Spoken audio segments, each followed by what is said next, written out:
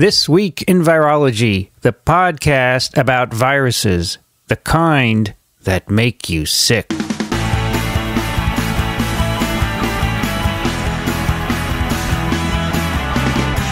This Week in Virology, episode number 349, recorded on August 7th, 2015. Hi, everybody. I'm Vincent Racaniello, and you are listening to TWiV, the podcast all about viruses. Joining me today from Western Massachusetts, Alan Dove. Good to be here. Missed you last week. Yeah. Sorry about that. I was driving around the area sorting out some car stuff, but now we have two good cars and we're all set. And we are set to go on TWiV. By the way, it is a gorgeous day here. Oh, lovely here too. Sunny skies, right? Yeah, it's just a couple of clouds up there, just enough to make the sky look pretty. 27C here, and humidity is 44%. I've got 28C and 37%, but pretty close. And I think we're having a clear weekend. No rain in sight, right? Looks pretty clear, yeah. Very good. Also joining us today from Portland, Oregon, Rich Condit.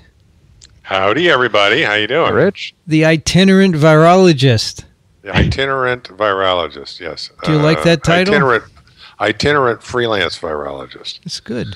Virologist at large. Yeah, sure. That title works. Whatever. I'm over titles. I guess you like TWiV because you have been on this whole trip, and you had told us, I don't know if I'm going to make it, right? But I think you like it. Oh yeah. Oh yeah, this is. I'm cutting out some other spectacular activities today to do this. So we got 73 Fahrenheit, which is 23 Celsius, and sunny skies. Really nice day. It's been great weather here in the Pacific Northwest for a couple of weeks. It's all good. How long are you going to be in Portland?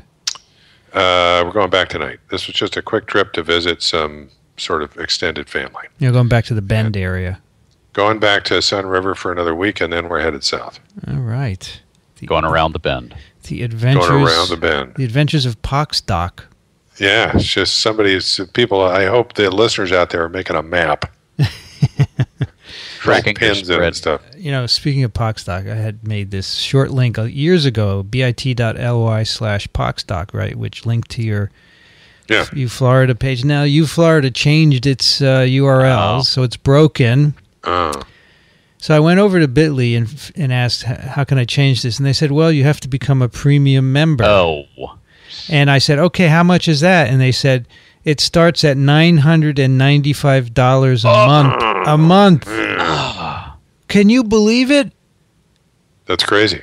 Wow. So I have to get another short link, and then I'll just change all the old ones so we can have Rich Condit back on the internets again. Yes.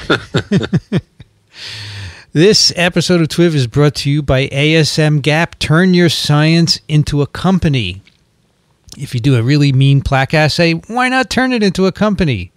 If you can go high titers of viruses, turn it into a company. Or even better, if you've made a virus-vectored vaccine, why not turn it into a company? Well, this is the meeting that will show you how to do that. It's sponsored by the American Society for Microbiology. It's happening from October 1st through 3rd, and you have until August 20th to apply at asmgap.org/TSC. And this is the last time we will mention this on TWiV. So if you're thinking about it, now's the time to click on that URL, asmgap.org/TSC. I would go to this meeting if I could, even though I don't want to turn my science into a company because I don't want to lose money. I think it'd still be interesting. I want to turn podcasting into a company, but that's not what this is about. And this is going to be at ASM in Washington, right? ASM HQ in Washington, D.C., where the cherry blossoms are long gone. So it's safe to go there. Nice place to visit, though. And I will be there next Friday to do an interview. That's right. I will not go to see the cherry blossoms. Alan, we had two. You heard the first week where we heard about who donated the cherry blossoms. I listened to last week's episode too, and there was an erratum last week. Yes. Yeah. So you're up to speed on the cherry blossom. I'm all up to speed on the cherry blossoms, yes. So at this meeting, they will have people who have turned their science into a company, successful entrepreneurs. They're going to tell you how they did it and give you tips, advice, and resources on how you can make your startup. It's a short meeting. It's going to be small, a little workshop style. So really, if you always wanted to do this, check it out, asmgap.org/TSC. So what's the motivation for this? Are we promoting translational science, basically? What's the motivation for the meeting? Yeah, why should ASM promote a meeting like this? I guess it's promoting translational science. Member interest, I imagine. Yeah, member interest. ASM wants to help all of its members, and there has been some need for this because a lot of members make interesting discoveries, and they want to commercialize them, so they are responding. They are the members' organization, yeah. And other New York Academy of Sciences did one like this a few years back. Sure. So different science organizations hit on this topic, and yeah, it makes a lot of sense. I also want to tell you about a job at ASM, which you might want to apply for. It's a social media specialist. This is a full-time position. It will be in the communications and marketing strategy department. They want a person who's going to be basically coordinating social media for much of ASM. Cool. And they would like someone who understands microbiology. A master's is required. They would love to have a PhD. Should have a couple years of writing experience, have done social media, all the usual ones, Facebook, Twitter, Google, YouTube, Instagram, Wikipedia, etc., etc. Full-time job, okay? Good organization, ASM. Very cool. So if you have these qualifications, I will put a link in the show notes to this page because it has a very long URL. And you can also email Human Resources, which is an easy email, hr@asmusa.org. But do look at the posting, which I'll link to. It has all the stuff that you need. And most important, you have to have a demonstrated ability to set and meet deadlines, which counts me out. So this is how to turn your smartphone addiction into a career. Yeah. Yes. And if you love science, you don't want to do science at the bench, but you love science, you're thinking about writing, but you love Facebook, Twitter, etc. Check this out, all right? And social media. All right. We have some follow-up. First one is from Robin. Overcrowding and virulence. Genes are no longer genes if they are not blue. Oh, sorry. Genes are no longer genes if they do not survive. Those that do not adapt disappear. An adaptation to high transmissibility with episodic transmission in pathogenic microbes might allow high virulence as in smallpox, but generally, decreasing virulence over the long term tends to be more adaptive, trending towards an uneasy truce or even a peaceful coexistence. However, there can be environmental conditions external to both the host and the pathogen that can modulate their interactions. Overcrowding of chickens in industrial farms could promote the transmission of pathogens to a degree that would compensate for the maladaptiveness of an increase in virulence, thus accounting for the increased virulence seen since the advent of industrial chicken farming. Urban overcrowding could be the setup for the emergence of novel human-to-human transmitted pathogens. So this is in reference to last week's paper about the Marix disease virus vaccine. That's a good point that we have made kind of artificial settings with chicken farms and pig farms and what else, which may alter the way viruses are transmitted, right? Yeah, and I think you guys alluded to this, and as I was talking along with the podcast, I was commenting on this as well. So yeah, the timing of this more virulent strain of virus, as you pointed out, was pre-vaccine, and correlates much better with the rise of industrialized chicken farming, which was this whole big effort to boost meat production in the U.S., which was very successful. But the way that you do that is that you industrialized the whole process. So it's not Farmer Jones with a few hens and a few cows and some ears of corn. Now it's one big, huge shed with tens of thousands of chickens in it. And that is quite possibly where this thing came from. Yeah. Mm-hmm. All right, Alan. I'm sorry, Rich, you should take the next one, right? Yes. Okay. Jim. Jim writes, this is our friend Jim from Smithfield. We haven't heard from him for a while. Yeah.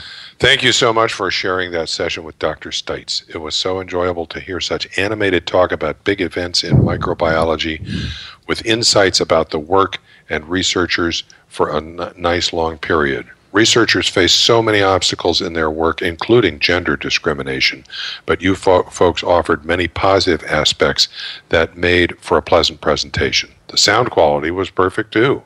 345 is easily one of your top 10 productions, Professor Racaniello. It was like sitting in on an informal discussion between Feynman, Oppenheimer, Curie, Rosalind Franklin, and Turing. Great minds are beautiful. Thanks again, Jim. Wow. I have to exclude myself from the great mind part, but it was a fun. That was an outstanding episode. That's one that really should be, I don't know, highlighted on the site or something. If you're just getting into TWiV, check this out. Yeah, she was, the thing was she was positive the whole time, right? Oh, yeah. She was a great guest. I was so bummed that I wasn't there. Yeah, it was really good. Yeah. I want to be Feynman. You know? Have you ever, I think I've picked some of this stuff. Have you ever read the stuff Feynman has written? I haven't, but I should, because he's awesome, right? I really should. It's very entertaining. All right, I'll go back to the picks and buy one. Surely You're Joking, Mr. Feynman. Start with that one. It's really interesting. Who would I like to be? Well, I don't want to be Turing because he offed himself, right? And it's not good. He was not a happy man, I don't think. Wasn't happy, but he was very smart. And Oppenheimer was not happy later. You could be Oppenheimer. That's right. I could be Rosalind Franklin, but she died too, too early, way too early. Well, you can be Feynman too. Why not? No, you're Feynman. That's all right. Maybe, how about, can I add could I be Albert Einstein? There you go. In my dreams, right. Alan, can you take George's? Sure. George writes, hello, TWiV professors. I've been a faithful listener for the last 1 year, and I have to admit I'm hooked. Every Monday I download the podcast and listen while driving home. Wish you could see me driving and laughing while listening to the discussions. I noticed that very few listeners from Africa write, besides Pete in South Africa, and I'm certain you have a huge fan base. On TWiV 348, you talked about Nigeria reaching a milestone 1 year since the last polio case. This is quite commendable. My country, Kenya, has been largely polio-free, except some few introductions from the neighboring countries. However, this progress is now under threat from the Catholic Church. The Church is opposing the polio vaccination, ostensibly because the vaccine is contaminated. This is a dangerous position to take because, as Professor Racaniello noted, these are the same reasons that led to the bounce in polio cases in Nigeria from 2003. I just hope that religion will not be allowed to mix with health. Keep up the great work. I learn more from you each day. And George says it's rather cold by our standards here in Nairobi, Kenya. 18 degrees Celsius, humidity 56%, precipitation 22%, and wind 11.2 miles per hour. And is in the Department of Medical Laboratory Sciences at Kenyatta University. I hadn't heard about this issue, but I found an article in which the WHO dismisses the Church's concern about the vaccine. It's amazing. Yeah, unbelievable. Amazing. So this, I'm just waiting for the article to come up. Yeah, it's slow. So this was not the Pope. This was not the Church speaking, ex cathedra. This was a local cardinal, in Kenya, right? Or in Kenya. Yeah. That's right. That's correct. And as I was reading this, I was thinking, man, the Pope ought to step in on this. Yeah. Okay, because, he would do the appropriate thing. So, I mean, he's saying that it's not safe for kids under 5, which is totally absurd because that's mostly who gets it. Who gets it, and that's who it's intended for, yes. This is very bad. Yeah, but this is actually, I blogged about this a while ago. This is one of the problems that you run into using OPV for the eradication campaign, and they're relying so heavily on it. one of the anti-vax Nigerian folks was saying this. They shouldn't give this vaccine. It's causing polio, and well, how do you answer that? Because it kind of is, but that's not really the relevant point. And I think that may feed into some of this sort of thing, and it makes it harder to answer that until you switch to IPV. So I do want to point out that this link that's posted that discredits this via the WHO, if I understand this correctly, is a post from a government website.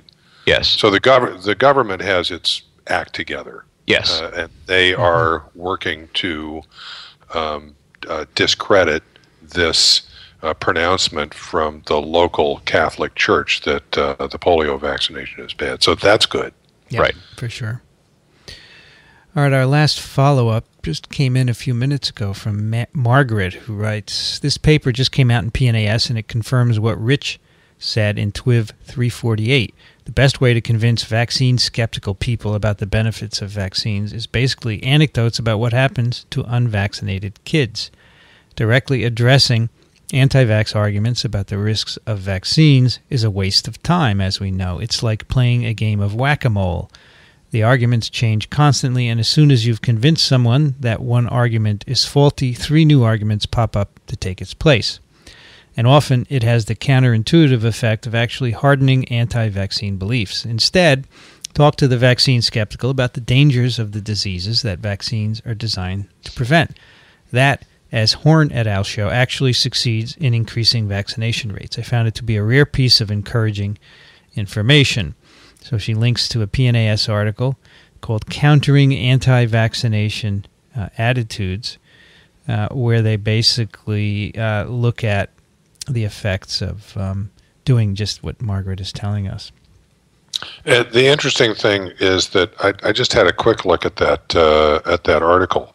When they talk about providing information about the dangers of the diseases, it's not necessarily just a bunch of numbers and stuff. They're providing stuff like personal stories from mothers whose babies have gotten sick. They're providing pictures of what kids look like when they're sick and that kind of stuff, in addition to information from a CDC site. So this sort of very personal, anecdotal approach to informing people is part of the effectiveness of this approach. Yes, this is part of a body of work that has that's shown this in a few other contexts as well. That in communicating the effectiveness of vaccines and the importance of vaccines, the thing that overcomes the resistance is not the science that we like to rely on. I mean, yeah, that's nice that we can point to the fact that these things work, and we have the data to prove it, but the data do not convince the people who are not approaching this rationally. And so you have to approach in the same way that they reach the anti-vaccine conclusion, which is emotionally. Yeah. And importantly about this, one of the things I got out of this is that very specifically spending your time trying to debunk the pseudoscience that's a complete waste of time. Don't even bother. Yeah. How can you tell if a paper is open access or not at PNAS? There's no obvious statement that usually they say it's open somewhere, right? This. Because here, this one is not open access. It's unfortunate. Yeah, I when I looked at it earlier, I've got my password already comes up, and I just click through this. But too bad. Yeah, but it gives me the login. Yeah, too bad. Vincent, you skipped over a follow-up. Yeah, Mary Ann. Mary Ann. Oh, we haven't finished Margaret's letter yet. Oh, sorry. All right. Sorry. Yeah.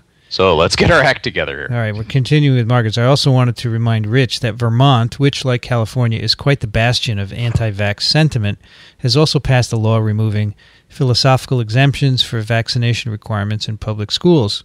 It doesn't address religious exemptions, and it certainly doesn't end the battle over vaccinations in Vermont, but it is a huge step forward. I have many friends in Vermont, several of whom are immune compromised, and I cheered this news loudly. I wanted to make sure Vermonters get the credit due them for pushing this important and politically difficult move. She gives a link to an article in the Burlington Free Press about this. Thanks for your show.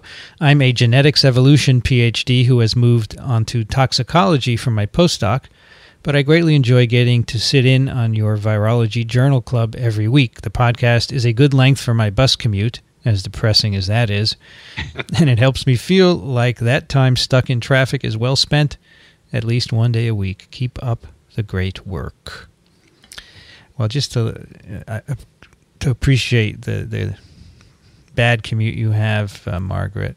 I have about an hour commute, but one night this past week, it was a horrible accident on the turnpike, and it took me 3 hours to get home. Oh. Ouch.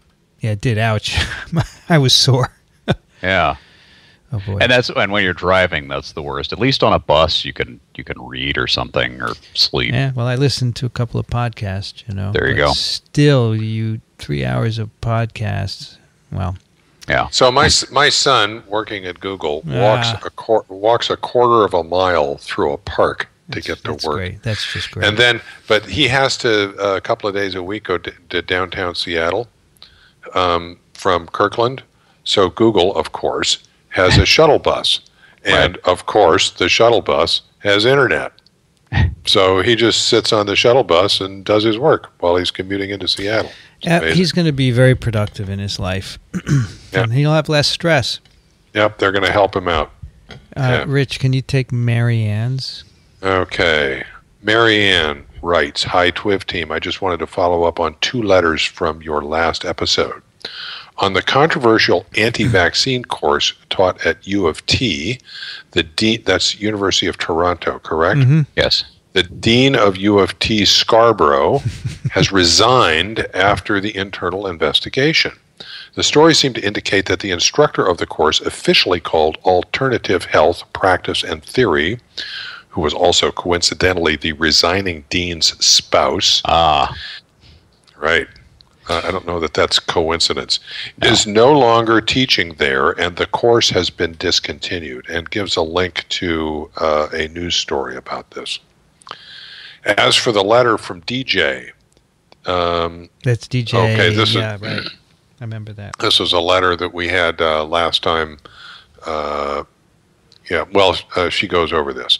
His letter seemed to indicate that vaccines are so dogmatically entrenched in science that they are static, that they don't change as post-marketing data is collected. In fact, there have been many modifications to vaccines over time, often with an effort to increase safety. A great example is the pertussis, which causes whooping cough vaccine. The original vaccine was and had been associated with an increased, although still relatively mild, adverse effects after vaccination.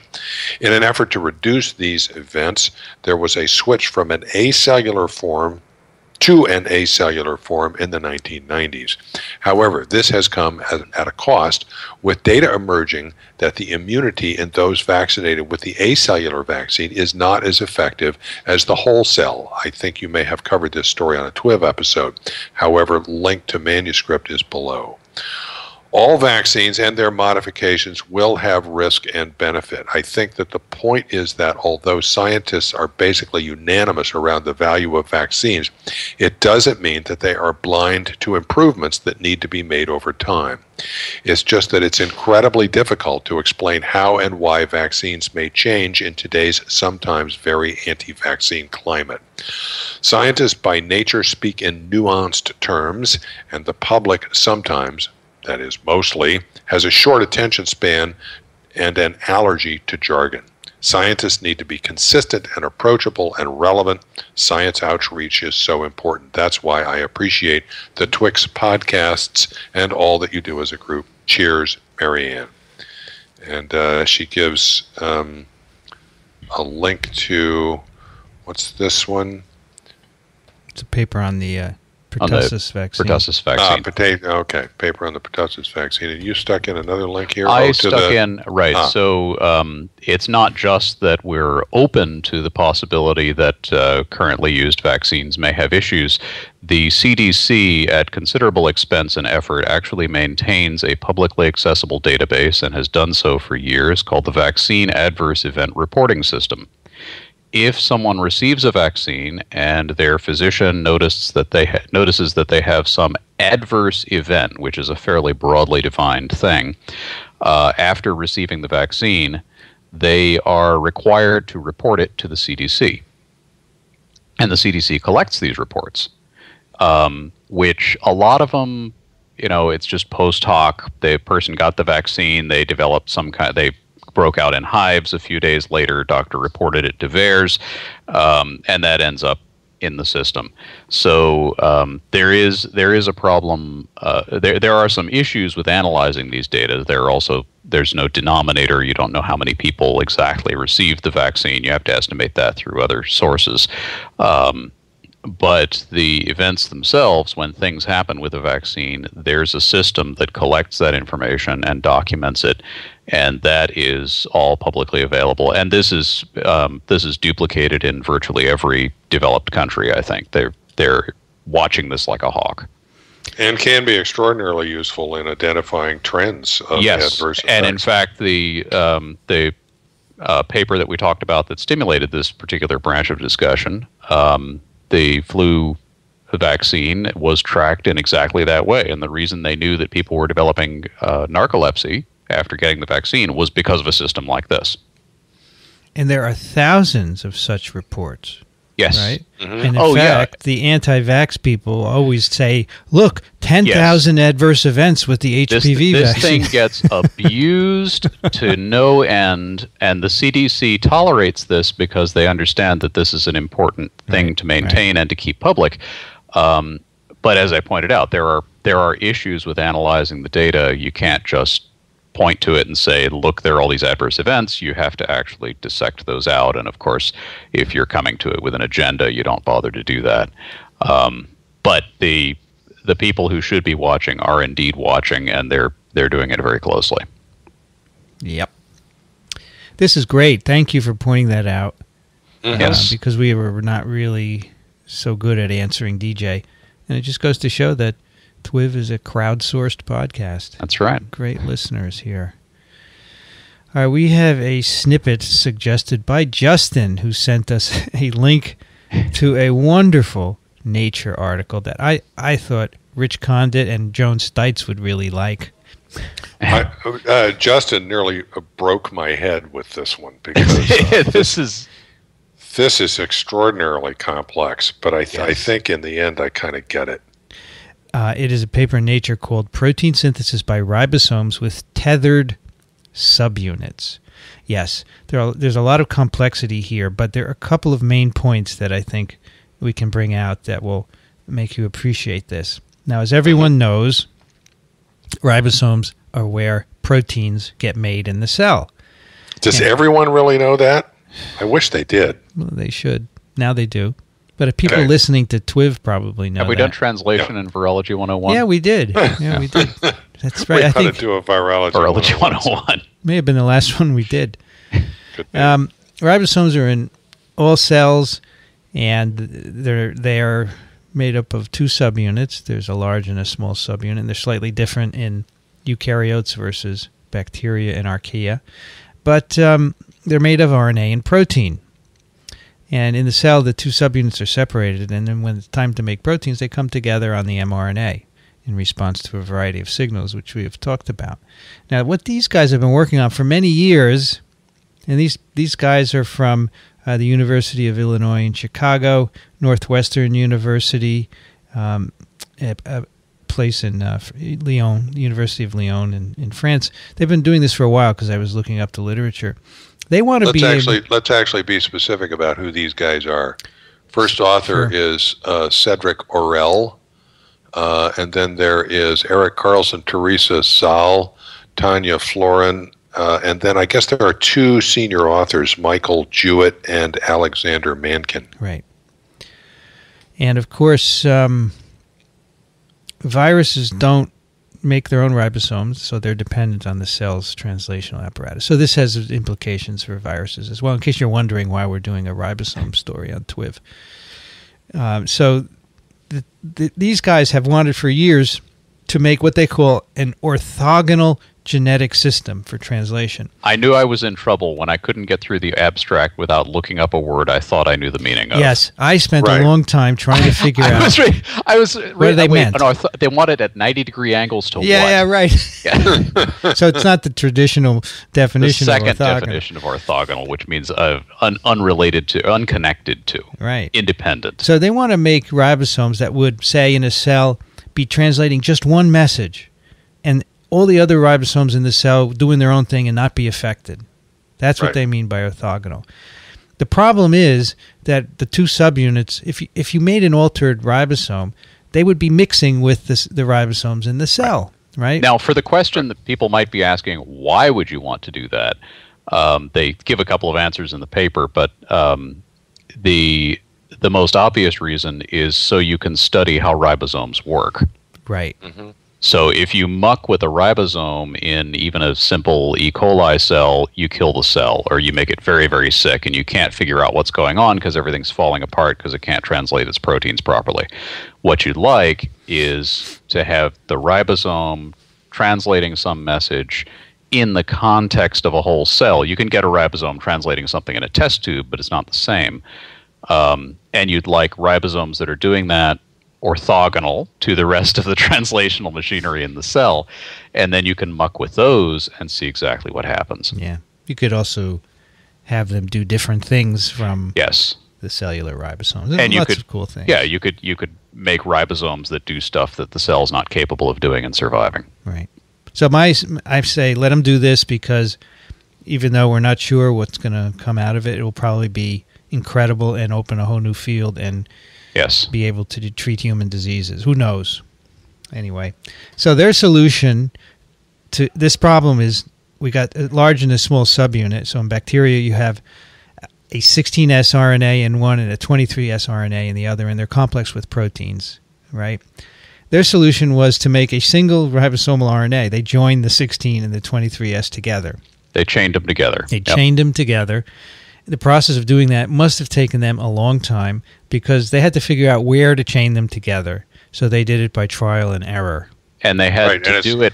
They had to do it with an RNA molecule that wouldn't fall apart or get digested in the cell. Right. Mm-hmm. So it was all trial and error. Made a lot of different constructs.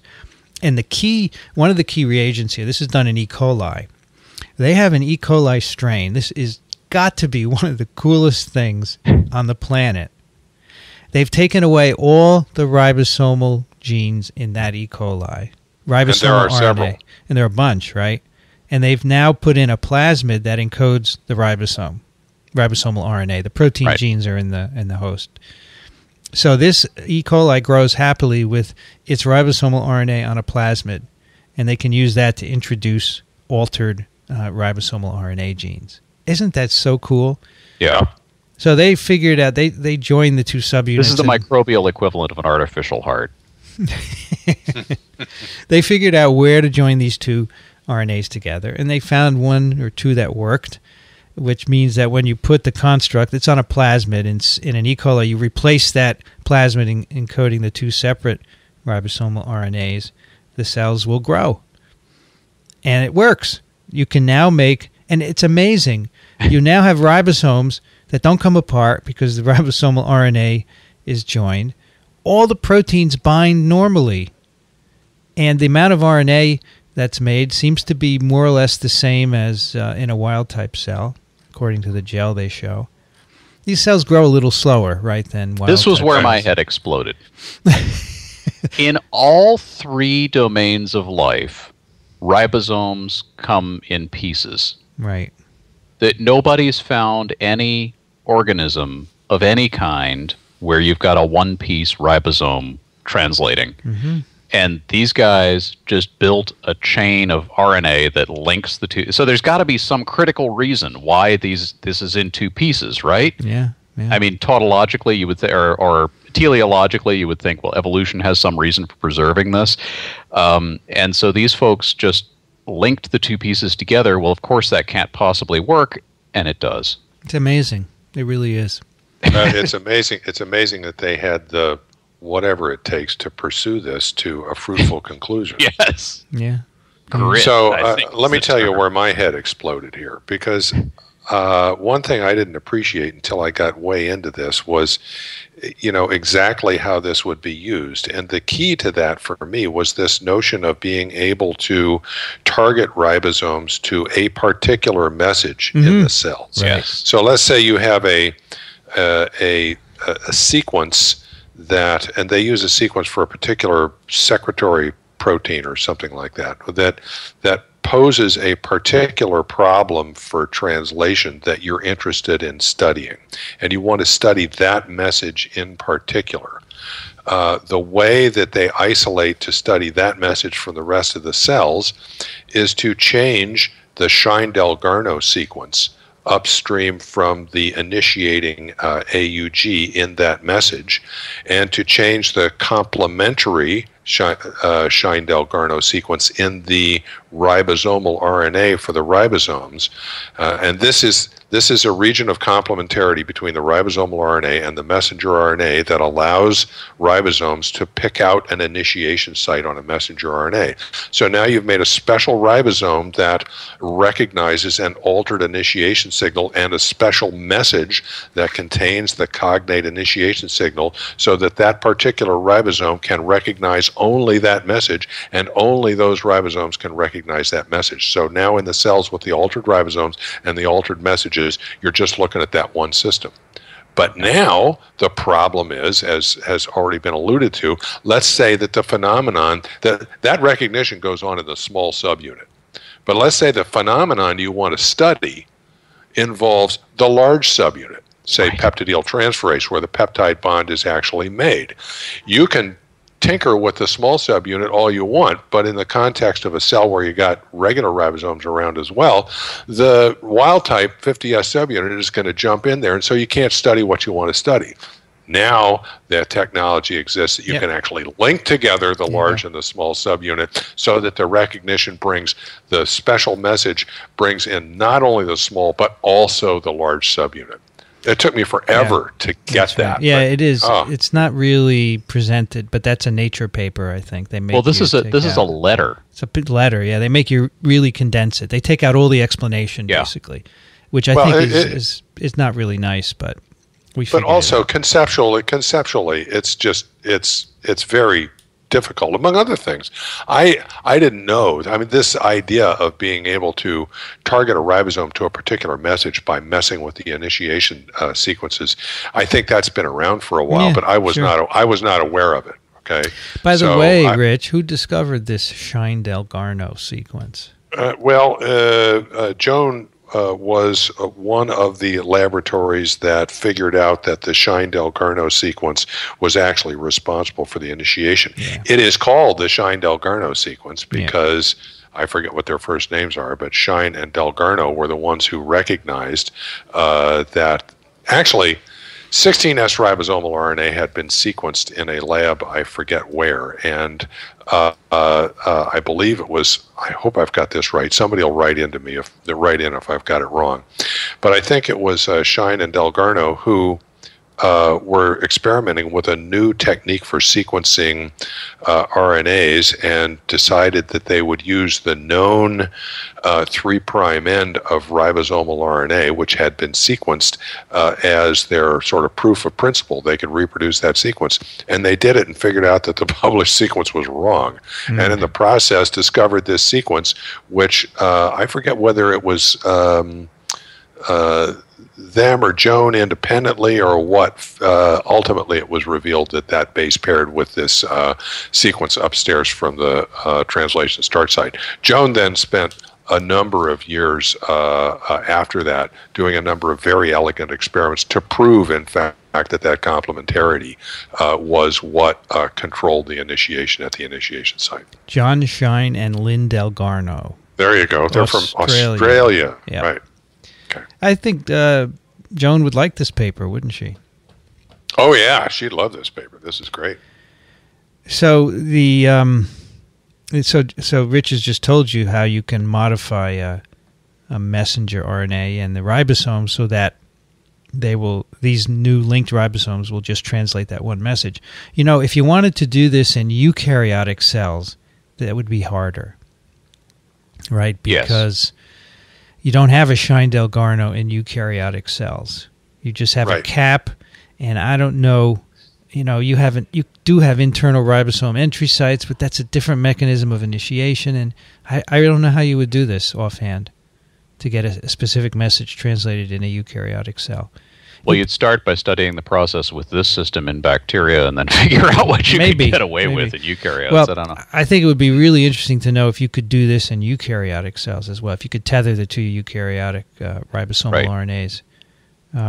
I'm not aware that anyone has removed the genes from a eukaryotic genome and put them on an extra chromosomal element, right? So, but that would be cool. I think that would be a neat experiment. So that is really the crux of the paper. There are lots of details that are quite interesting, but one thing I found interesting that I just mentioned briefly, these cells with this tethered ribosomal RNA, they grow about half as fast as wild-type cells. And they say they isolated a mutant strain that grew faster, just fortuitously, after passing the cells for 100 generations with this linked ribosomal RNA. They got one with better growth characteristics. And they found 2 mutations in the genome of this strain. One in a gene for one of the ribosomal proteins. So one of the proteins that's bound to the ribosomal RNA called S1, which maybe the conformation of this RNA is different now that you've linked them, so the proteins aren't fitting quite well, and that's what this is all about. So I'm sure they're going to follow that up some more. Gain of function. Yes. Do they say that in this? Yes, they do. I thought they did. Page 122. We next demonstrated the evolvability of ribo-T by selecting the gain of function mutations in the peptidyl transferase center. All our ribosomes are going to get stuck together now. Gain of function. Another example of the utility of such work. Yeah, so they had this sec-A mRNA, which you alluded to, Rich, that kind of stalls. It's problematic for the ribosome. So that and all the problems are associated with the large subunit. Yeah, so peptidyl transferase and the acceptor site and that kind of stuff. Yeah, so they evolved ribosomes that could deal with that. So this is very cool. I think beautiful paper. Just beautiful. It builds on a lot of work, and that's really the theme of today. That any paper is not just existing on its own. They all stand on the shoulders of giants. This these guys have been doing this for years, and lots of people, including Joan Stites, Shine-Delgarno, and many others, have contributed to this. Great stuff. Thank you, Justin. Yes. All right. The paper we selected for your listening, commuting, exercising, working pleasure. That was just a snippet. Now we get to the papers. Yeah. Sometimes there isn't much of a difference, but we used to just do 2 papers. Now we do. Now we try and make one shorter.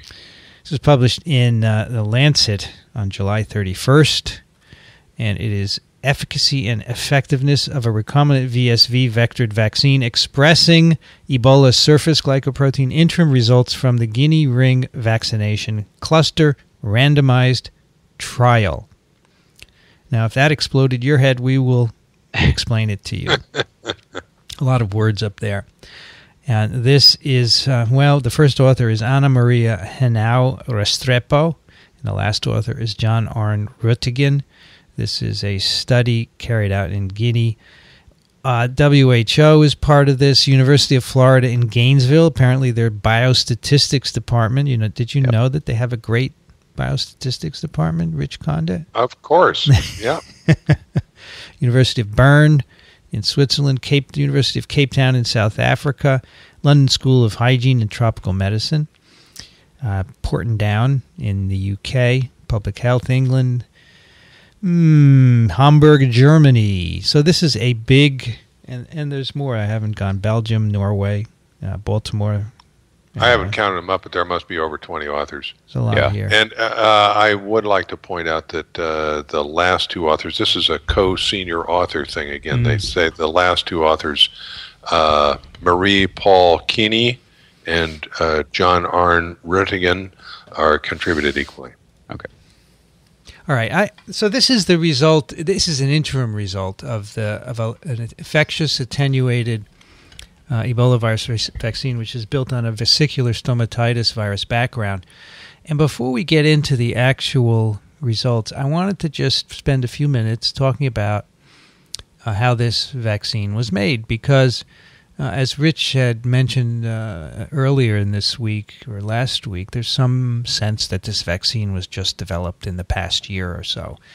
And I want to dispel those notions by saying that this vaccine, its origins can be placed in the 1970s when when virologists discovered reverse transcriptase, when recombinant DNA technology was developed, and when sequencing was developed.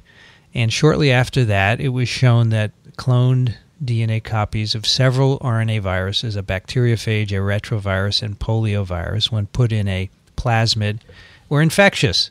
So you could take a DNA copy of an RNA virus and get virus back.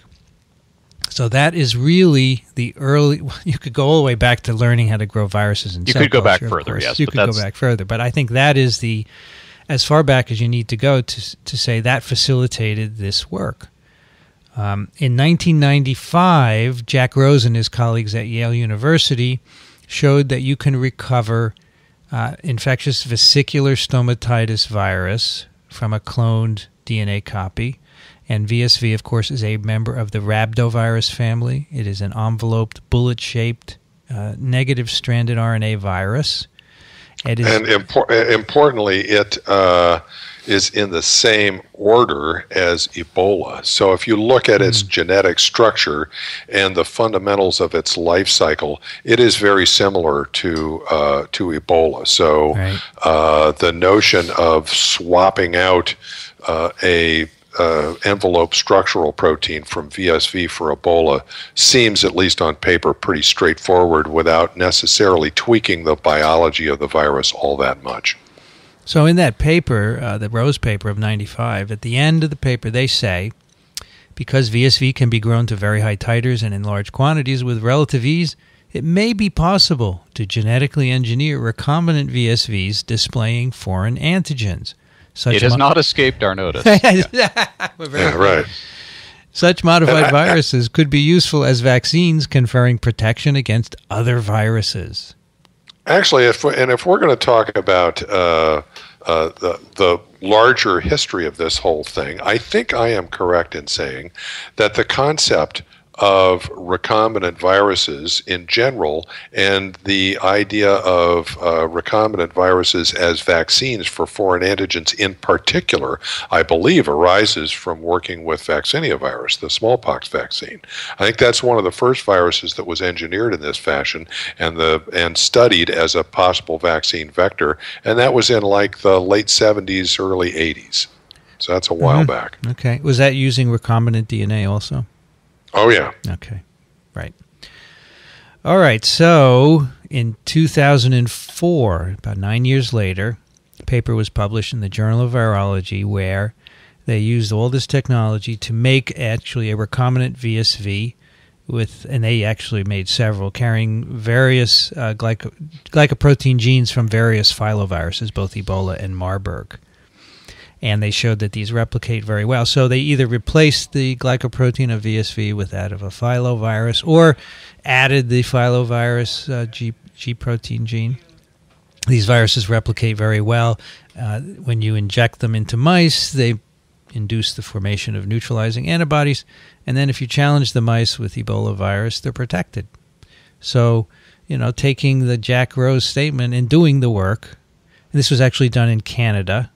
It was work funded by the Public Health Agency of Canada.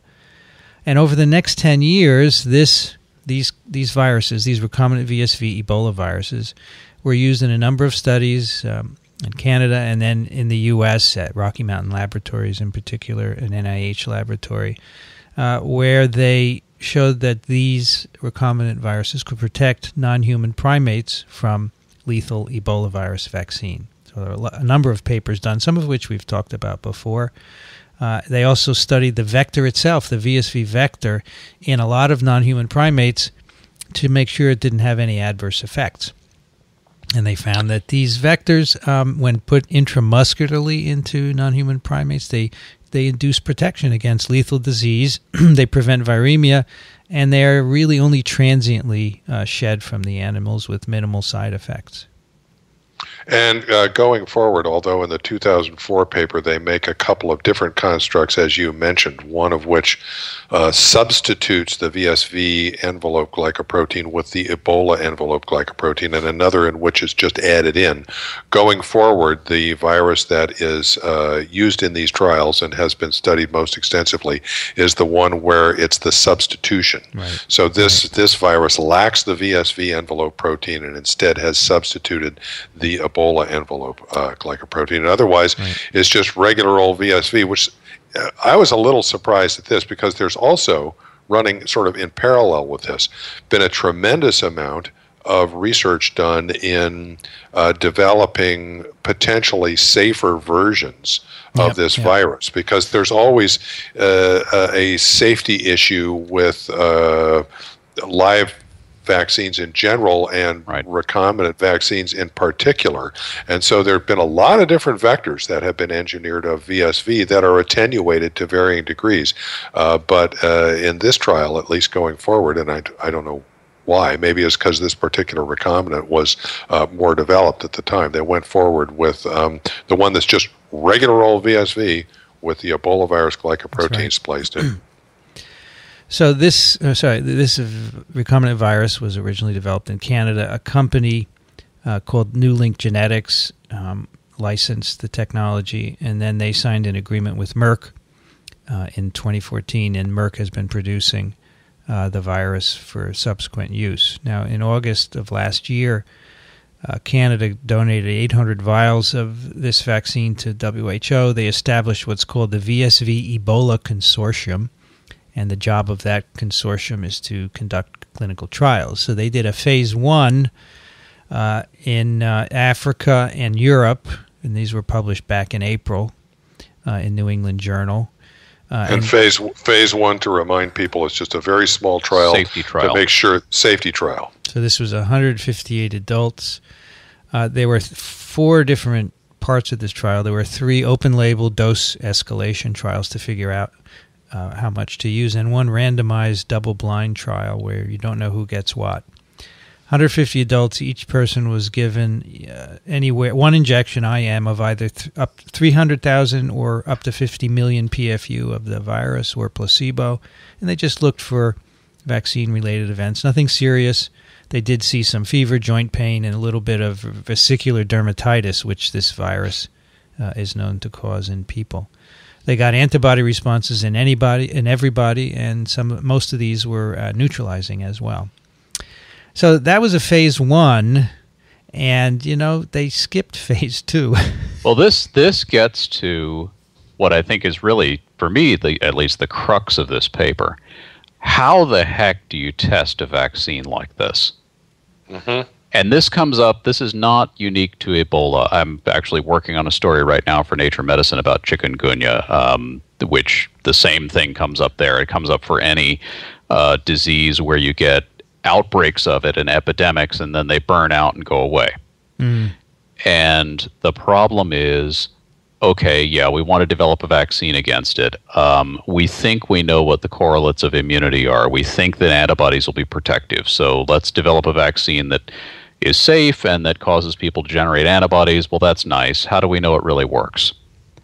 Well, we can wait for an outbreak to occur, but if we didn't vaccinate people before the outbreak, then we don't get any information. If we go and we just vaccinate everybody in areas where there are likely to be outbreaks, then we just got to wait around for an outbreak to happen. And how many people are you going to vaccinate in order to be in the right place at the right time? And it's a real problem throughout this field, especially for what are called neglected tropical diseases, where you've got stuff that there's not a lot of motivation for companies to put huge sums of money into this. There isn't an ongoing case population of the disease. And I think the solution that they came up with, and I gather they came up with it just for this trial, is, I think, extremely clever. Yeah. Mm-hmm. So they skip phase 2. They go right to a phase 3. Started in March of this year. And these were just published, which we just referred to in the Lancet. And this is open access. Great.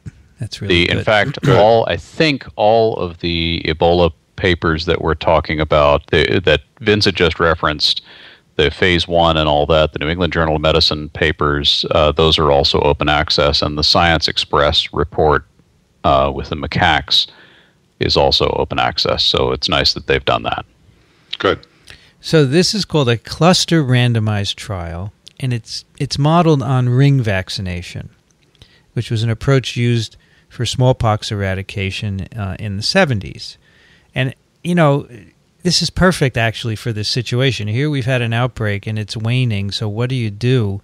In ring vaccination, basically, you see for smallpox, they would see a case of smallpox, go in and immunize around the case, basically, hence the name ring. Everybody who contacted that person and the contacts of the contacts. Right. Get that. Right. Primary and secondary contacts of the index case.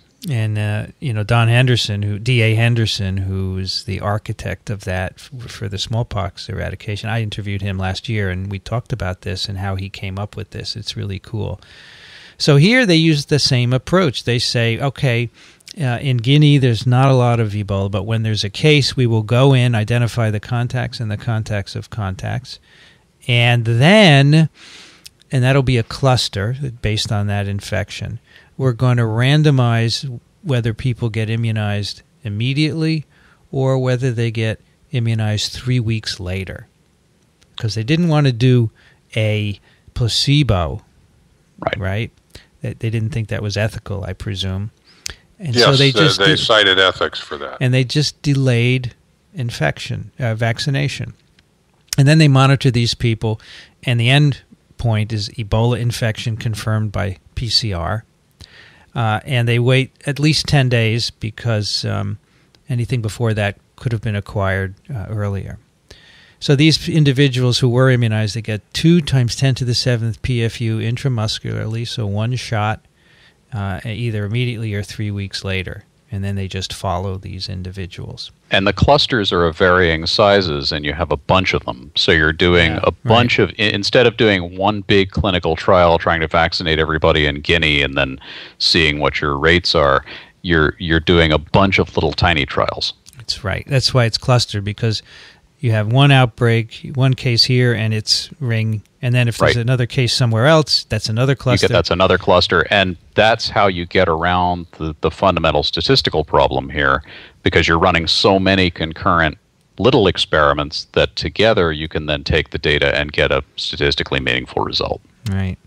I think it's brilliant. So the total number of people, so we're talking about 4,000 roughly immediate immunized group and 3,500 delayed. Right.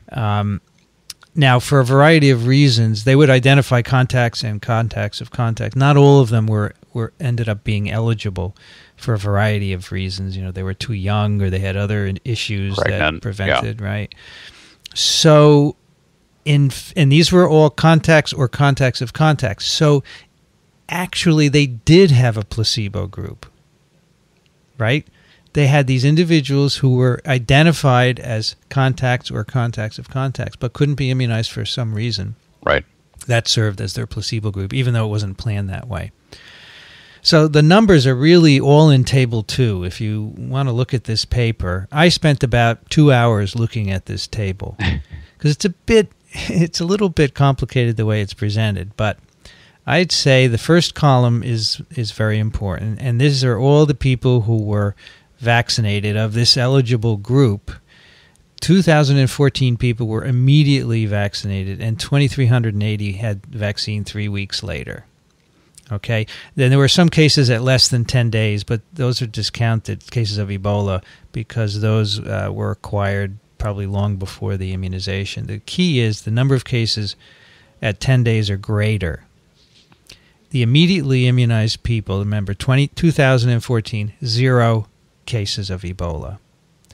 Whereas in the delayed immunized group, 16 cases. And they, according to their formula, that is 100% vaccine efficacy. Well, not according to their formula, just according to basic math. You had 0 in the immediate vaccinated group after greater than or equal to 10 days. Therefore, it's going to have to be, if you got any in the delayed vaccination group, you're going to have to reach 100% vaccine effectiveness. But because this is a statistical sample, you have a confidence interval around that 100 or below that 100. So it's not.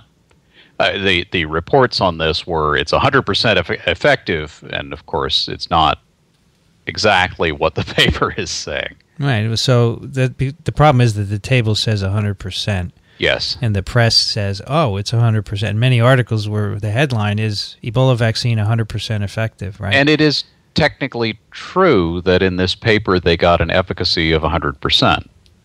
But you have to think about what's behind that number in order to appreciate that that's probably not the case. Well, here's the problem. In this particular group, which you either got immediate or delayed vaccination, yes, you got 0 cases in the immediate versus 16. Presumably those 16, they got them because it took longer for the vaccine to kick in, right? Didn't have a chance.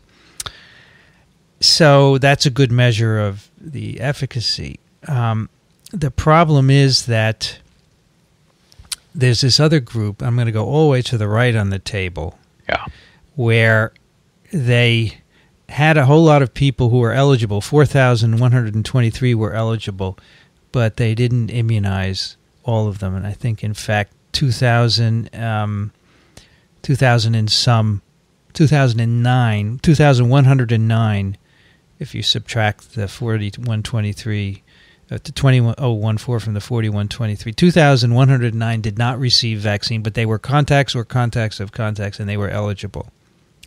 In that population, they got 8 cases of Ebola.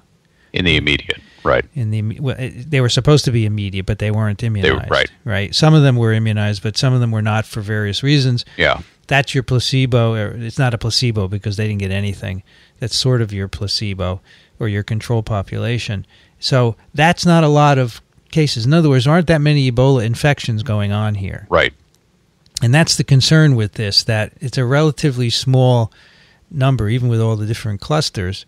But in the absence of immunization, you still only got 8 cases. So you would like to have more, obviously. Well, I mean, in terms of the data, you'd like to have more, obviously. So the problem is that, as it stands, if the FDA were looking at this, they wouldn't license this vaccine because there's not enough statistics here to do that. There aren't enough cases.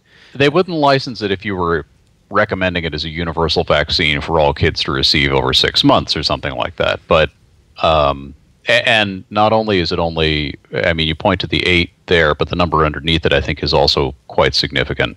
So in the immediate group that could have been vaccinated immediately, and a lot of them were and a lot of them weren't, you had 8 cases of Ebola. Yeah.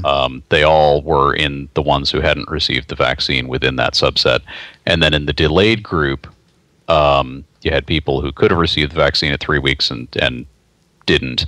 And the grand total there is 21. So not only are the numbers small, but the skew is the same between the immediate and the delayed. There are more in the delayed group getting this, and it suggests that there may be other issues at play here, and that the numbers are so small that you're hesitant to draw robust conclusions from it. Exactly. That's the point.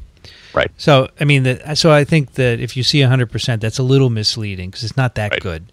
There's still issues with it. Nevertheless, the Vaccine Review Board that was running this trial, this is an interim step in the trial. It's not over yet.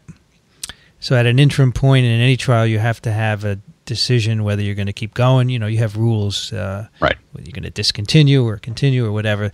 The board at this point said, you know what, this is really good, we're going to continue the trial, but there's not going to be any more randomization. Everybody's going to get vaccine right away. Right. Immediately. And the other thing is, even if you take the pessimistic number from this and you say, okay, let's look at the all contacts group, even the ones who didn't get the vaccine, you still come out with an efficacy number of 76%. Right.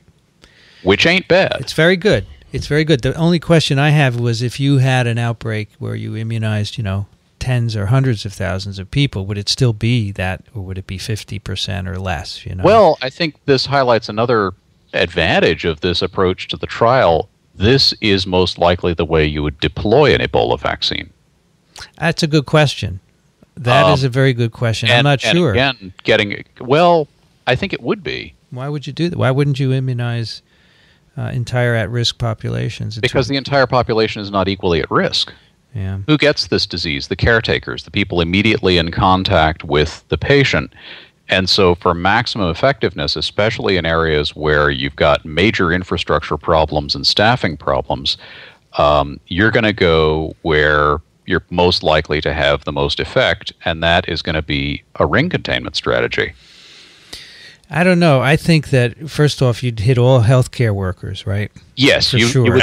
You would start off by lining up all your healthcare workers and vaccinating them. But after you've done that, I think you'd go around and find cases and then vaccinate contacts and contacts of contacts. But, of course, you're going to miss some. Of course you will. Right.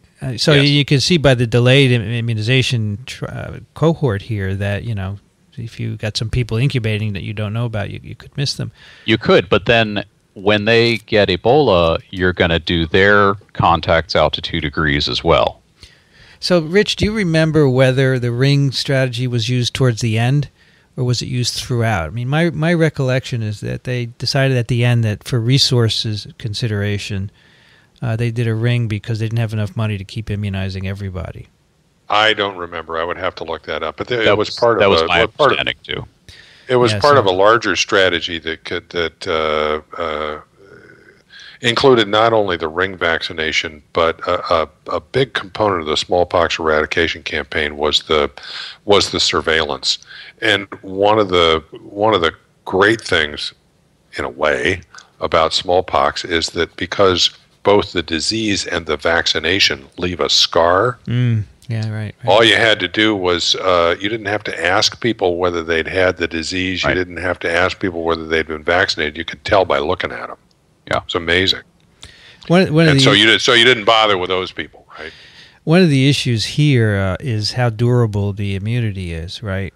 Right. So if you decided that you wanted to immunize, say, everyone in a at-risk area, and I would say at-risk is a place where we've had numerous outbreaks already, right? So these countries and plus other countries in Africa, it may not last that long. So it may force you to use a ring type approach depending on the duration of immunity, right? Yeah. So they can take some of these individuals who have been immunized and bleed them in a year or 2 years or whatever and see if the antibodies are still around. But the other thing is that we know from experience in Africa, from what's happened in other places where Ebola has broken out, if there's a proper long-term response to this and healthcare workers get training in how to handle a case of Ebola and they know when to suspect it, you can reduce secondary infections with it to 0. Yeah. I believe Ethiopia did that. And that's just a training issue. It's not even a vaccine issue. So you wouldn't necessarily, I'm not sure that you'd ever get to the point where you're universally vaccinating people against this exceedingly rare disease. But if you have an outbreak, then you go in and you do this type of strategy. So, Alan, you've been looking at this and writing about it, so maybe you can address this question. So they've decided at this point that given the apparent efficacy that they're seeing, that it is no longer ethical to delay vaccination to some of these groups, and yet you say the trial is ongoing. So that's a different kind of trial in a way. You no longer have a control group. Is that right? You no longer have your controls are now the people you're not able to vaccinate. Right. So you only have. So it's more like a But we had different names for these sorts of studies. It's an open what? Open. It's an open single something. Yeah, there's open label. Open label. Right, but it's everybody's getting the same thing except for the ones you can't reach. Yeah, so it's no longer blinded. Right? So it becomes it's no longer randomized. It does slightly undercut the ability to assay the effectiveness of the vaccine. However, now that we have this baseline of data, I'm not sure that we care that much. Right. Yeah, that's right? sort of the... If you've got a vaccine that is, this thing is good. It's at worst, it's pretty good, and at best, it's really good. As long as it translates to bigger numbers, right? Right. So you've got this, and this plus containment strategies would be the way to combat an Ebola epidemic. And I think realistically, in the places where this virus is breaking out, especially in this huge outbreak that we've had now, you can't go in and vaccinate everybody against anything. Because if you could, we wouldn't be talking about the difficulty of eradicating polio, right? Well, I would say that, let's say there is, in a year, there's an outbreak somewhere in a country. I would not just do the contacts of that first case. I would want to blanket a greater area, because as we've seen in this outbreak, it pops up all over the place within a country, crosses borders. So if you could, I would say go in, vaccinate your healthcare workers, and do the ring containment. And then if you have resources left over, then by all means have the drive-in clinic and the this and that, and go and vaccinate other people. As far as we know, as far as we can tell from the phase 1 and this trial, this is a pretty safe vaccine. They're not seeing any deal breakers. I think it's important to point that out. Yes, for sure.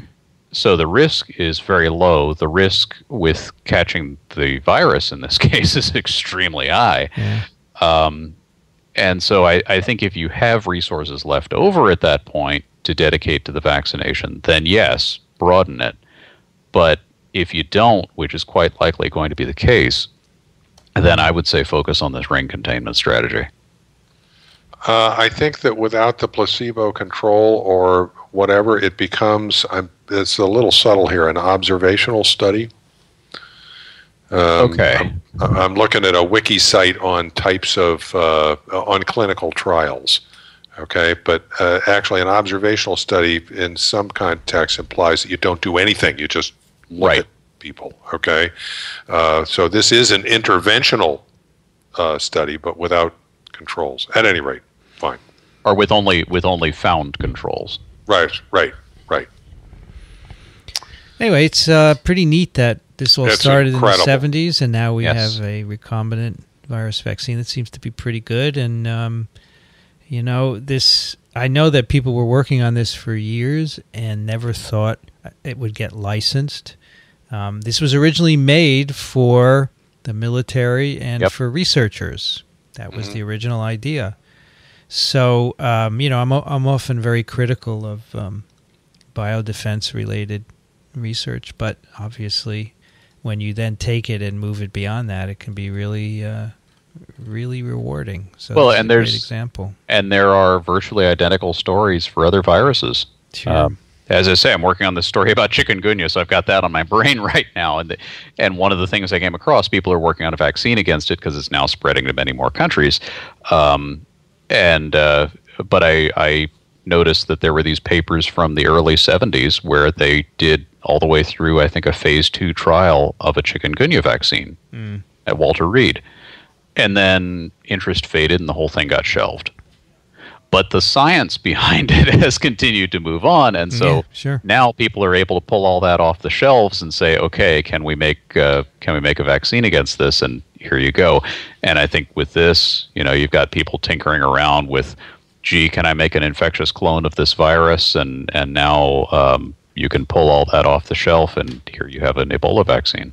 I just want to make a plug for basic research again. Absolutely. Please don't mess with it. So I got a couple of more comments. First of all, on the topic of controlled trials, I want to remind people of a tongue-in-cheek paper from the British Medical Journal that I think we've talked about before, entitled "Parachute Use to Prevent Death and Major Trauma Related to Gravitational Challenge, a systematic review of randomized controlled trials." And they are, in a satirical fashion in this paper, making the point that in some cases, it's obvious what the advantages are of an intervention, and you don't need to do a randomized trial. In this case, it's parachutes. I mean, you're not going to do the controls there. As a matter of fact, in this paper, they suggest that a controlled trial be done, and that the volunteers should be from amongst the crowd who insist on there being controlled trials. They're going to be the controls in this experiment. The other thing I wanted to mention is this whole concept of recombinant vaccines with recombinant vectors, because now there are a number of recombinant. So I will define a recombinant vaccine as something where, using recombinant DNA technology, you have altered the genetic composition of a virus to be a virus vector. That'll be the replicating part, and sometimes non-replicating. It just allows you to grow it. You've recombined into that an antigen that otherwise would be foreign to the original vector. So you have this recombinant, a vector that delivers a foreign antigen to a subject for vaccination. This is a concept that's been around for 20 or 30 years. I think there's been, my sense is that there's been reluctance to do this in humans, and there are quite a number of recombinant vaccines that are used in veterinary circumstances. Just as an example, the rabies vaccine that you might get for your cat is probably a canary pox with a rabies glycoprotein spliced into it. But there have been trials with recombinants in humans. There was, in fact, another canary pox expressing HIV glycoprotein that was part of one of the HIV trials. And we saw recently a trial with a Camarivax vector, that's the yellow fever virus background expressing the dengue envelope genes, that had some success. But the only recombinant vaccine that is licensed for use in humans, and it's not in the U.S., I can't remember exactly where it is the same Camarivax platform expressing glycoproteins for Japanese encephalitis virus. And it's used somewhere in Asia or something like that. I forget. There's only one licensed recombinant vaccine. There are several others in trial, and it interests me as part of this whole thing is that now we're seeing a lot more interest in this as a potential technology for vaccination. And I wouldn't be surprised if in the next decade or so we see a lot more of this recombinant vaccine technology. Yeah. Now, the term recombinant vaccine is also often applied to things like virus-like particles. Yes. So but that's not what we're talking about. No, that's not what we're talking about. I just wanted to clarify that because I think the official product name for Gardasil includes recombinant. And yes, so that's a recombinant vaccine because it's virus-like particles expressed in, I think, yeast cells. But it's not a virus that is that's going to go in as a recombinant virus. Yeah, probably the better term is something like recombinant viral vectored vaccine. Yes. Yeah, because the recombinant comes from recombinant DNA in that one case, right? Mm-hmm. And in actually making a recombinant virus in another case. So a little confusing there. Yeah. Well, there's going to be more of them going forward, that's for sure. Yep. And not just for vaccines, but for gene therapy as well. Yeah. Yes. All right, let's do some email. We have a one from Lance, which is very related to what we've been talking about. Lance writes, "Dear all, in approximately 2 weeks, I will be headed to the CDC lab in Sierra Leone for 2 to 3 months to help with the Ebola effort.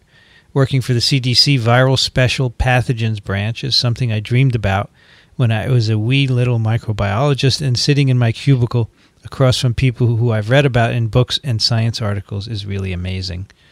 two thoughts. One, I have been and probably will remain quite critical of the PhD postdoc system and training. I didn't have a great time doing my PhD and found it difficult to get employment that I could survive on immediately after. However, I remain flexible and have since had a couple of good jobs, followed by the CDC calling and offering me my dream job. So keep your head up, stay flexible, and apply to everything. 2, I think the TWiV crew should come to Sierra Leone. I don't personally know yet, but I've been told that the hotel is quite nice, and supposedly we have Wi-Fi most of the time. I'll keep you posted on the weather when I get there, but it looks hot, humid, rainy, and floody. Looking forward to curling up after a long day in the hot lab and listening to TWiV from inside my mosquito net. Best wishes, Lance. TWiV 400. Yeah, right. Yeah, TWiV 400 is Sierra Leone. Oh, by the way, I meant to point out that I just looked up the Ebola sitrep while we were talking. Oh, yeah. And last week there were only 2 cases. Yes. Yeah. I think it's, I forget how they were distributed. Must be none in Sierra Leone, is that right? I forget. But there were only 2 cases. So that's as low as it's ever been. Yeah, since this started. And right. hearty congratulations, Lance. That's great. That's good. Yeah, yeah. Take the next one, please, Alan. Ralph writes, Howdy, I've been listening to your podcast for about 6 months. I'm a computer scientist, not a virologist, and I enjoy learning about some other fields. As I expect is the case with a number of others, I first found you when you were doing weekly Ebola coverage. Well, we've gotten away from that.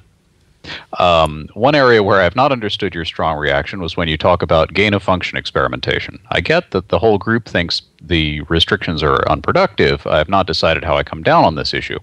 I probably lean towards allowing scientists to experiment just on principles. But there are at least 2 significant reasons I can see limiting this research, at least government-funded limitations. First, there has to be some risk that the experimental viruses could get out. Catastrophic collapse of buildings or terrorist actions come to mind. Second, whatever function you add to the viruses would represent the experiment and may never arise in nature through random mutation. The second factor would seem to limit the potential benefit. I don't see that you give any credence to those factors, and that makes me think you may not be properly balancing risks and benefits. It's currently 85 degrees Fahrenheit here in Dallas, Texas. I don't go for those funny French units, but I think it's fine if you like them. Said like a Texan. Thank you, Ralph. My position on this gain-of-function thing, at least, is there are safeguards that are in place already.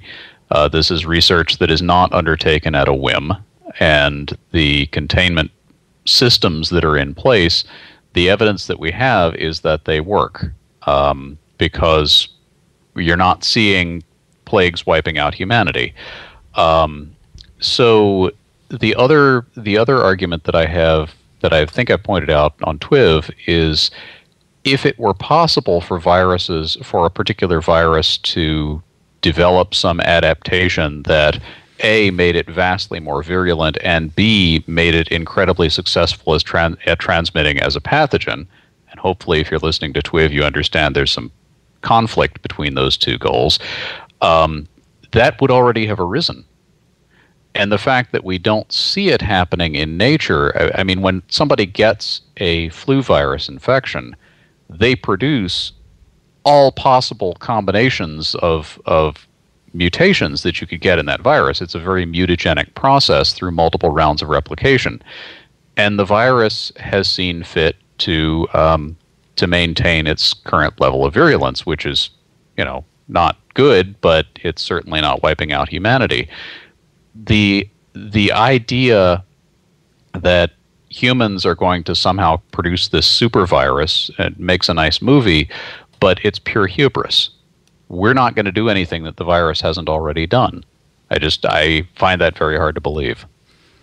I also should point out the with respect to this catastrophic collapse, the needle, if we remember, and you should go look at the video, threading the needle, it's a concrete box within an outer building, and that concrete is like 12 inches thick or something like that. Yeah. So if the outer building collapsed, you'd still have this inner shell with all the viruses in them. I think it would be really unlikely that is going to come apart. I think whatever force could take that building down to the extent that any pathogens inside it could actually be released is going to be incompatible with any of those pathogens surviving. In the rest of Boston as well. Yeah. Now, the idea of somebody deliberately spiriting something out of the lab, or accidentally, that I think actually has some credence. Sure. And that's why there are so many layers of security and people have to get background checks and yada, yada, yada. And as we saw most likely with the 2001 anthrax attacks, even that is not perfect. But I hasten to point out that that was a strain of bacteria that was developed by our own biodefense complex, most likely, which was more or less your basic anthrax, just with some careful preparation. I would say that these scenarios are pretty rare, right? The likelihood that they are going to happen is very slim. Slim. So the way we think, or I think, is that you don't want to limit potentially very beneficial research by these scenarios that are apocalyptic and very rare. As far as and I think Alan's addressed the viruses really well. These things would have arisen if anything we're making were really, really that dangerous. And I think most of the mutations we introduce into viruses to endow them with properties that we need to study debilitate them in some way. That's what we have seen over the years, that these experiments have been done with other pathogens that aren't as dangerous and don't inspire fear. So we really have balanced the risks and benefits. We think about this all the time. His second point here, whatever function you add to the viruses would represent the experiment and may never arise in nature through random mutation. That would seem to limit the potential benefit. I think a lot of the stuff that we learn doing science is by creating things that are, off the mainstream in nature and seeing what the how they behave. Okay, testing, yeah, sure. Testing the boundaries. I mean, the ribosome paper that we did is a great example. I mean, Alan pointed out that there's never been a one RNA ribosome. Okay, and yet you can make that happen and get and they did gain of function experiments with it. All right, and you can gain benefit from those experiments. Okay, so yeah, that's a good point. And in fact that may have arisen at some point. And it just went away because it wasn't very good. Yeah. But I think everything. I think everything arises in nature. We just never see it. Right, so I was thinking earlier that if you took that coli that they created with the weird ribosomes and threw it outside, it wouldn't have a chance. No, wouldn't have a chance. Just like the mice, I made gain-of-function mice years ago by giving them a poliovirus receptor, and people were all worried that they would get out and populate the world. Spread polio. Yeah, they're wimp mice. Have you ever seen how slow a lab mouse is compared to a wild mouse? They would not last a moment. Well, and even if they did get out and breed, the gene has no advantage to the mouse in nature. It's going to get totally diluted out through breeding. Yeah. Nevertheless, I had to do things that were really onerous. But you did them. Which I did. And I remember, working in the lab. We had Wescodine and iodine in all of the vacuum traps, and we hazardous waste bagged everything, and we're working on a virus that everybody in the lab and in the community was already vaccinated against, but these were the procedures. Yeah, we did it. Rich, would you take the next one, please? Johnny writes, great minds. So this is high noon on Pluto. This morning I thought of sending in the NASA link as a listener pick. Good pick. And she has a picture, I guess from her office or something, of the Boston Custom House at high noon on Pluto. That's from Johnny, our physician friend in Cambridge. We picked this on the Joan Stites episode, or I did, yeah. Yeah. That was. I think she sent this in the same day. Yeah. High noon on Pluto. You can take the next one too, Rich. Now, which time zone on Pluto was that? Yeah, right. Jack Scrow writes, hello, Professor Racaniello. Yesterday, I started listening to the TWiV podcast. Entertaining. I'm also through Lecture 14 on the 2015 YouTube Virology course. Thanks for the free and fun TWiV and lectures. In TWiV 2 Polio, Wow. You mentioned people with Ebola get serum from already cured Ebola patients, and the antibodies are sometimes able to cure the symptomatic patients. Must the donor and the recipient have matching blood types for Ebola serum to not be rejected by the recipient's immune defense? Also, if a person is vaccinated with rabies, Hep A, B, yellow fever, etc., then is it possible to infect another person with antibodies produced from said vaccinations via unprotected sex? My doctor didn't know. Okay. So, typing with a serum, that's not necessary, correct? That's right. Because there are no cells. Because there's no That's cells. what serum is. And these are human antibodies, so they're all happy. We're happy with them. If you put mouse antibodies into someone, we'd make antibodies against them. Good question, but Excellent question. Yeah, and in fact, that's a major reason for putting in serum instead of just transferring blood, is that you eliminate the blood cells. Yep. And I'm not understanding the second question. I think what this person is getting at is, if you've been vaccinated against something, would you spread your antibodies to another person through sex? And the answer, if you were vaccinated some time ago or it was a killed vaccine, I would say certainly not, because what you have are antibodies, not the virus. Right. If you were to receive a vaccine that's an attenuated virus, such as the oral polio vaccine, or give me another one. Measles vaccine. Measles, there we go. And you are actively replicating the virus at the time you have sex, then you could potentially transmit because that's a live virus, you could potentially transmit it to the other person. It wouldn't even have to be sex. So in fact, that's a known mechanism of transfer of attenuated vaccines. But then you'd be transferring the vaccine virus, not the antibodies. And it really would, I'm not sure that any of the vaccines that we currently use would be sexually transmitted, except, well, the HPV vaccines are given intramuscularly. And that's not a live. That's not a live vaccine. It's not a live vaccine, and I don't think it's going to make it into the sexual fluids. So No. I'm not sure if he's worried about the antibodies or the virus that is the vaccine virus, But in either case, the answer is no. The answer is no. There are mechanisms of transmission for an attenuated vaccine, and that's called secondary vaccination.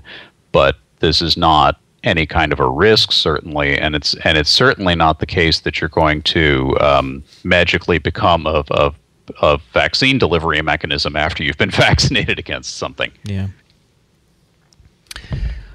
All right. But mothers do pass on antibodies to children through nursing. That's correct. Good point. That's so correct. that's for that's sure. a mechanism. That's a good reason to nurse, actually. Yeah. Especially for rotavirus. Yes.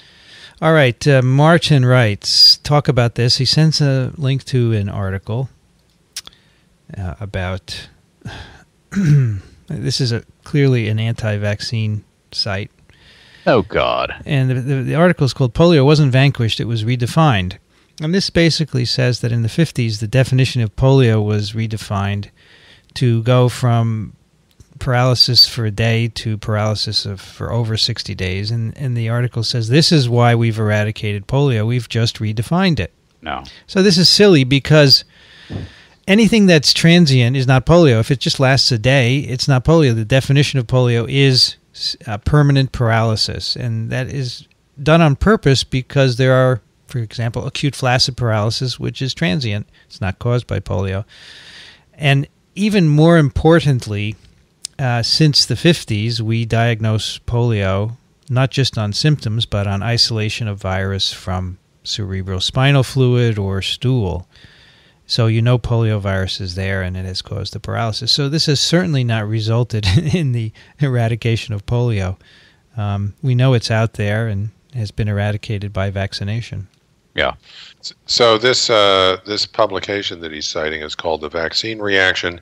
It is published by the National Vaccine Information Center, These which bozos. is an anti-vaccine organization of long standing. They're right. They churn out this sort of crap all the time.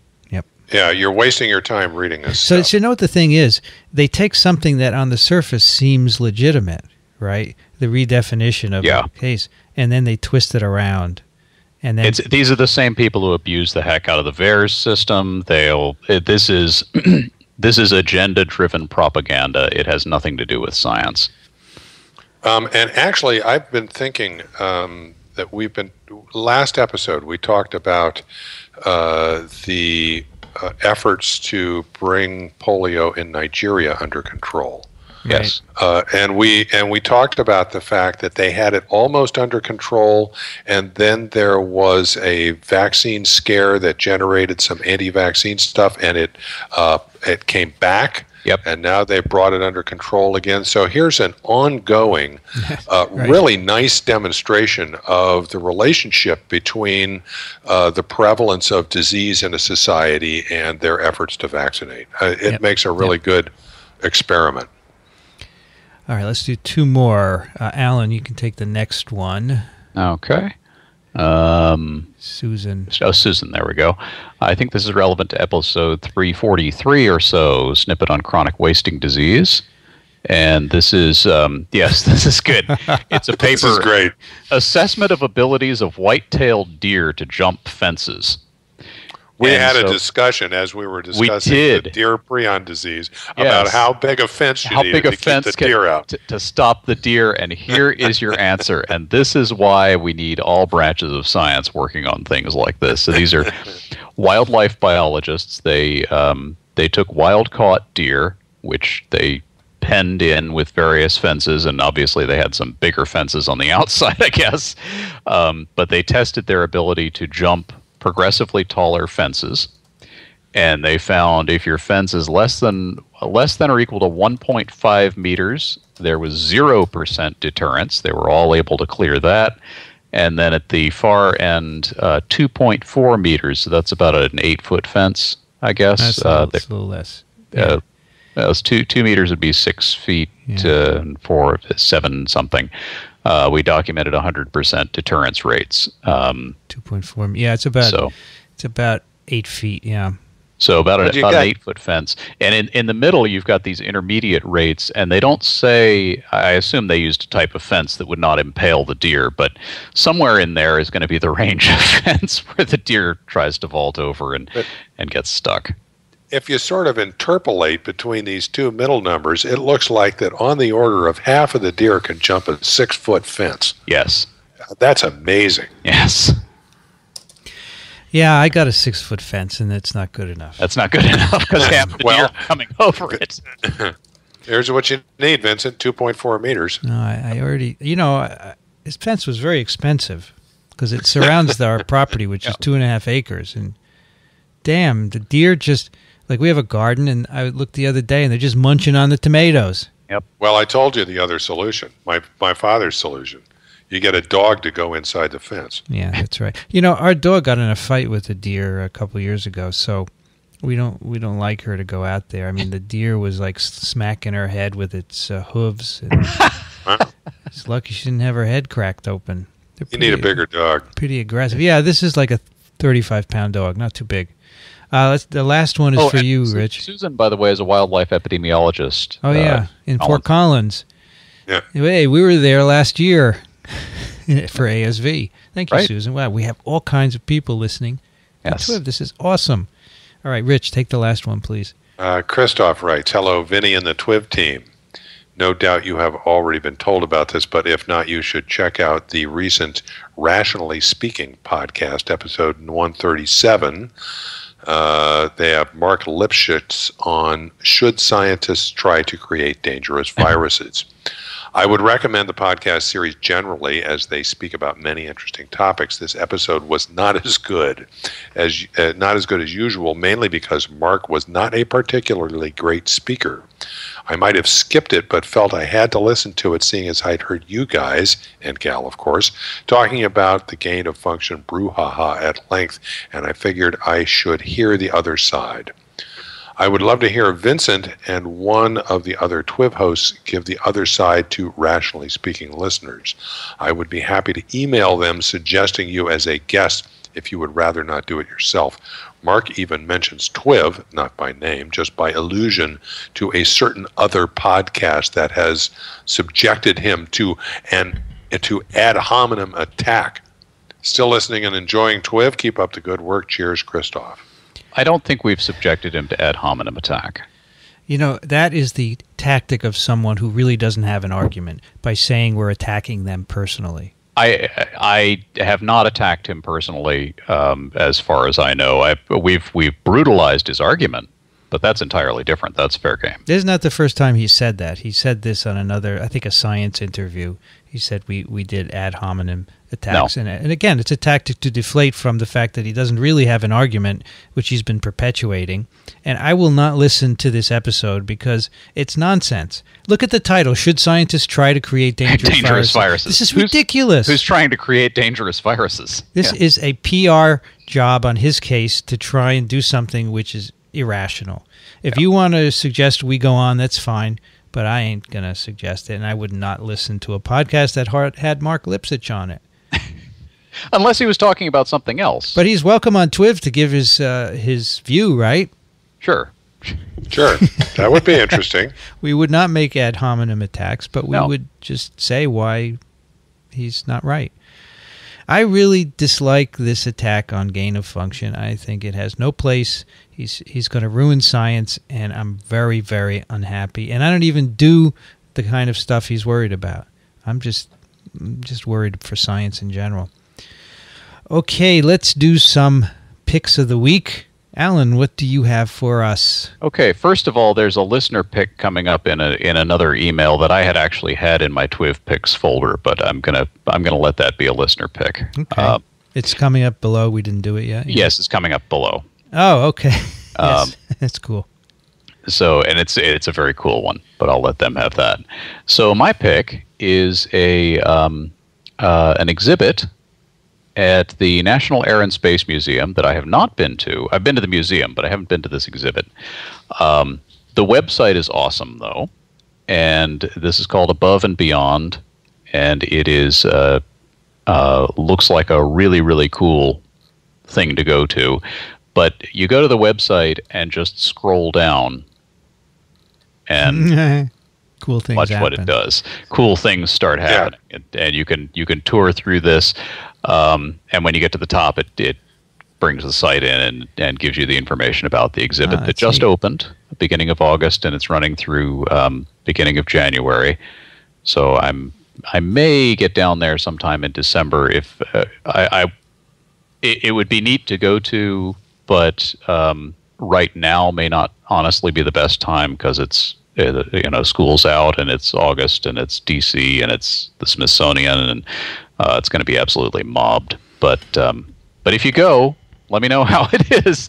And this is apparently going to be a touring exhibit. It's after opening in Washington, it's going to go to St. Louis and then Seattle and then London. I'd go to this. Outstanding. That looks great. I wouldn't see cherry blossoms, but I'd go see that. You'd go see that, definitely. For sure. Yeah. Cool. Yeah, so look, that opening thing is really cool. Yeah. I like that. Rich, what do you have? Okay, so I discovered, actually this is another feed from my wife. I discovered this thing I didn't know about before, the Deep Space Climate Observatory, acronym DISCOVER. And I looked at a number of different sources to describe this and settled on the wiki link. You can go to the original stuff at NASA if you want. But this is a remarkable machine. So this is basically a telescope, an observatory that is parked 1 million miles out from Earth at a position that is called a Lagrangian point. Lagrangian point, yes.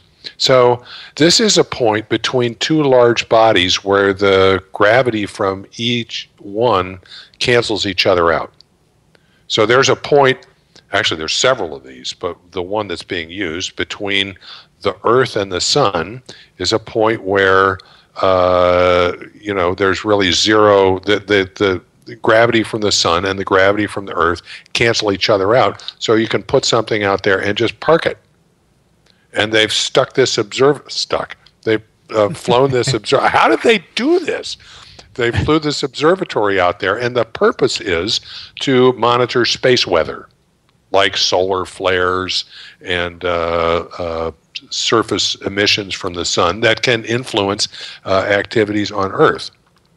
The way this came to my wife's attention was a thing she saw in the Huffington Post that I've linked here. I think I got a NASA feature, yes, where just as an aside, one of the things that this telescope took was a picture of the moon crossing in front of the Earth from what for us is the dark side of the moon. Yep. Okay, so they've even published a little GIF that shows this thing crossing the Earth. I just thought this was fantastic. So you put a satellite out there to watch the Earth, and the first thing that happens is it gets mooned. That's right. This has a great history. It was proposed by Al Gore. Yeah, and then George W. Bush canceled it. Congress asked the National Academy of Science if it was a good project, and they said yes, so it went forward. Can you imagine today Congress asking the National Academy of Sciences what they think about something? I thought something was a good idea, yeah. And then it was on the Columbia mission that blew up. They took it off just before launch and sent it up. Yeah, and it was launched by SpaceX. Wow. It was launched by SpaceX. Nice. So does your wife give you things because you do pics or just to do science stuff? Both. Both? But I think she knows there's pic potential in this stuff. So yes. She knows all about pics.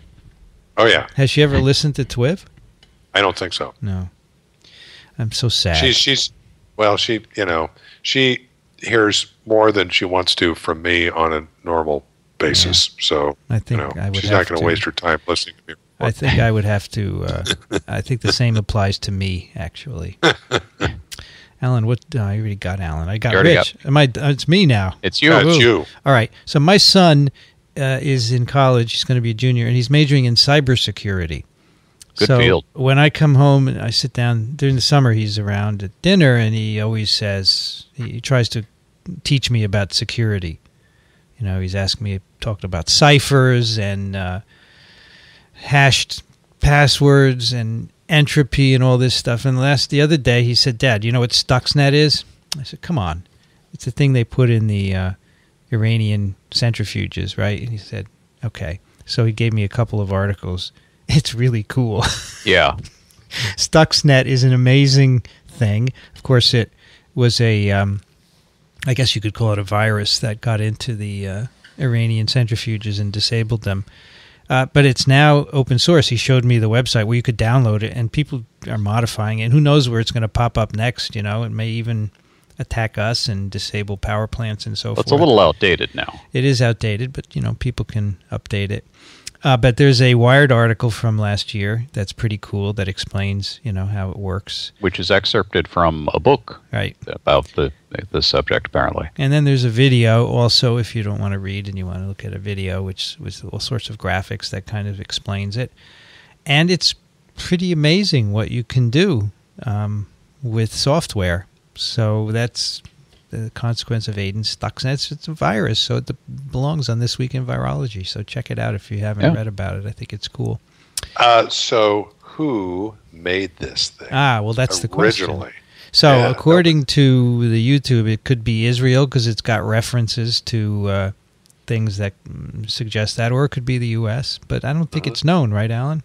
Right. I don't think so. Yeah. And it is pretty clear that this was created by a state. Mm-hmm. This was not some hacker in his basement. This was a serious, dedicated effort by people with some resources. Right, a big project. It was a big project. So this could be Israel, could be the U.S., it could be a combined effort by a few nations, but I don't think that there's any definitive answer on that. Right. And there probably won't be until 50 years from now when it gets declassified.